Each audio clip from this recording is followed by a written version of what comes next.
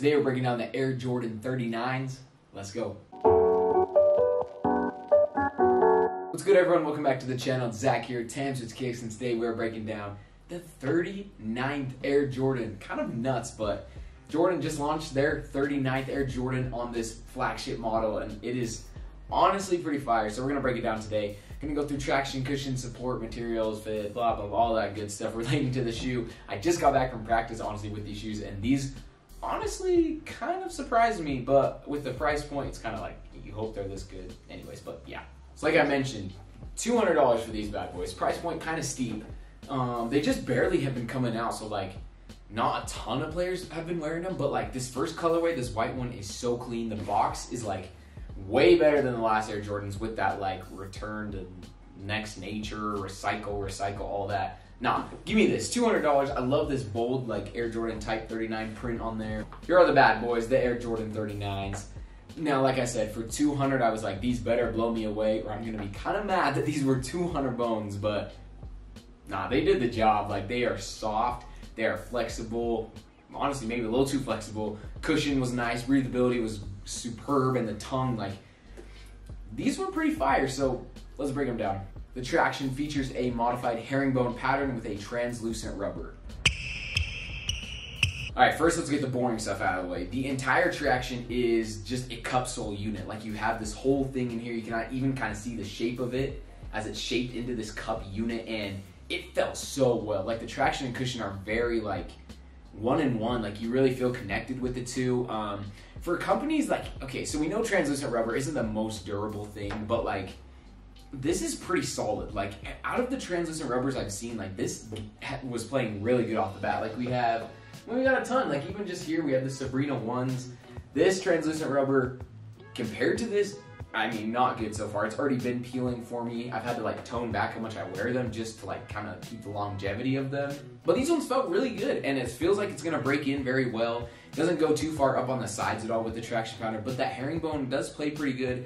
Outdoor use, I think it's gonna be a little more durable than past Jordans, but like, I definitely wouldn't recommend going outdoors with them for $200. Like, go get a $100 LaMelo shoe or something to do that, but they're pretty solid. The cushion, the Jordan brand is introducing their new Zoom X foam on these. Okay, so this is a full-length setup. No shank plate, which is kind of interesting, like torsion-wise and like control, stability, but it works. I think it's that cup sole in there because it feels so well. And we have seen the Zoom X on the GT Cut 3s. It felt almost exactly identical. I do feel like I kind of like the upper on this a little better. I feel like it cups your foot in better and your ankle, and like this part feels a little better than the 3s.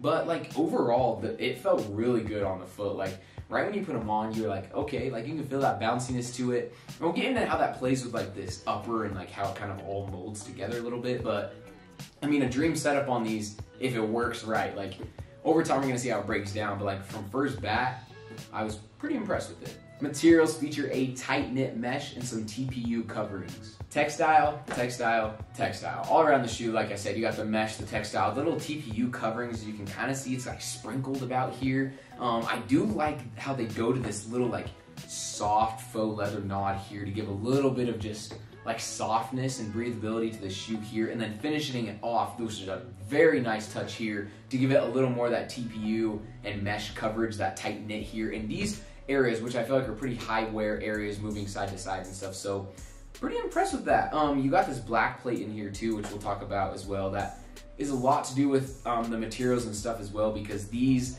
as you can tell, like, I mean, you can just like, I don't know how this looks on camera, but like you can just move these bad boys around. Like, there's not much up there, but the materials feel really good on the foot, especially this tongue. This was one thing I was happy to see. They went with like the Kobe, I always compare it to the Kobe 5s. They have like the tongue gets connected inside the shoe, and so it's like a one unit, and then it goes down. If you get what I'm saying, but like it felt good. It definitely true to size. This is one thing I haven't liked that much about Jordan shoes is the laces have just been freaking monsters, like mile-long laces. And sometimes I don't typically like to do it to the top notch on some Jordans because that cut is kind of weird and it digs into my calcaneus, like my ankle bone right here. So they're long. The laces are long, which kind of affects the fit, I'd say, a little bit, because if you go one down, it kind of feels a little looser in this back heel area, so you got to tighten up a couple times. You know, you got to pull the laces, but overall the fit is definitely true to size. So don't go like away from true to size, I'd say, but just be wary of like the cut and the feel of that on the shoe. So finally, like I said, the sidewall cup sole here fits all around the shoe, feels very well with the support. And like, I just liked it. Like, I feel like it wasn't restrictive at all. It really was a cohesive unit. The only thing I'd say is the cut was a little weird on my specific foot, my specific ankle, but I didn't feel like prohibiting at all. I just kind of went down to the next lace toggle, just to kind of feel like that would kind of be better. But you also have a crash pad in here in the insole, which is going to help with like a little more stability, a little more side-to-side movements and all that stuff. So overall, I mean, for $200, they did what they're supposed to do. All right, kind of my new scoring system with this, but traction and cushion, giving it a great rating. I thought it was very good, like above the good rating. The great is what I was feeling because it just felt really good. I'm gonna have to break them down for sure a lot more to see how they play, but first bat, like, it was really flowing good. Materials and fit, I'm gonna give them a good. I'm not the biggest fan, I'd say. Like, the materials didn't blow me away at all. Like, sometimes you put the shoe on and you're like, oh yeah, like this is it. Like, the materials feel good. I think it's just because of how like flimsy they are. Like, I don't know if I like that as much, but I like the softness. The softness was a plus for me. So there, with the fit, it's a basic fitting shoe. Like, I mean, it's gonna fit true to size. You're gonna have some people that have struggles if they have a wide foot, if they like a little bit more room here, a little tighter here. Like, so overall the fit was just pretty solid. And finally, like I said, with the support, I think the support's pretty mid on these. Like, usually a shoe with this kind of cut, this mid, like typical cut, a lot of shoes have been at this height recently, and these didn't do it for me. I just didn't feel as locked in, and I think it has to do with, it reminds me a lot of the Tatum ones, and it was just like a longer, skinny area here with the tongue, and then when you would lace it up, you're just like, why are these laces so long? And like, it just kind of didn't work in this area as much for me, but overall, I still liked them. Like I said, that's the Jordan 39. Let me know what you guys think about these shoes down in the comments.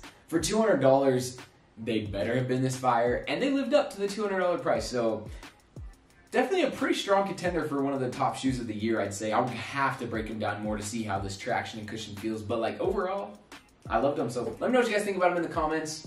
Jordan 39s, baby. We'll see you guys on the next one.